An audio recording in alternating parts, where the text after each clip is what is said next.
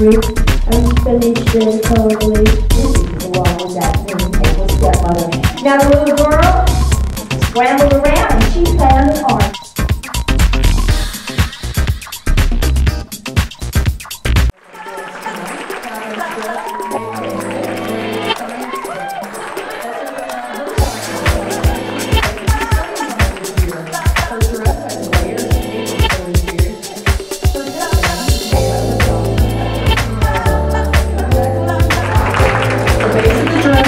Trash bag and it's held together with pink plastic.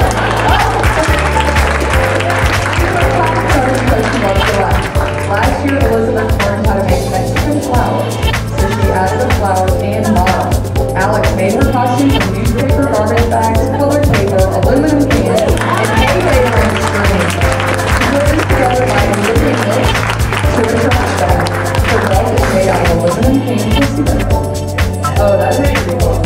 Because the pictures reminded her of the earth, and it reminds us all to recycle from our earth.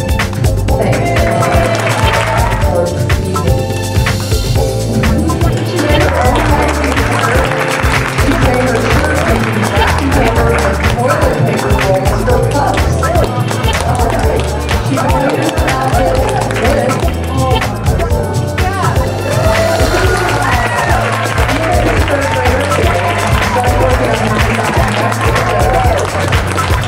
Ramsey designed this. Alright.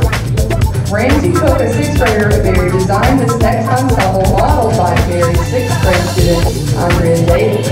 Oh no. We're glad you're here, but no. That's your usual outfit, Riri. If you want to do this, you're going to have to be a little more creative. Find great color, like the pictures on the map that made up the dress. Lydia's goal is to keep the earth water fluid and the content green. Yay! Ribbon, foil, pull tabs, and duct tape.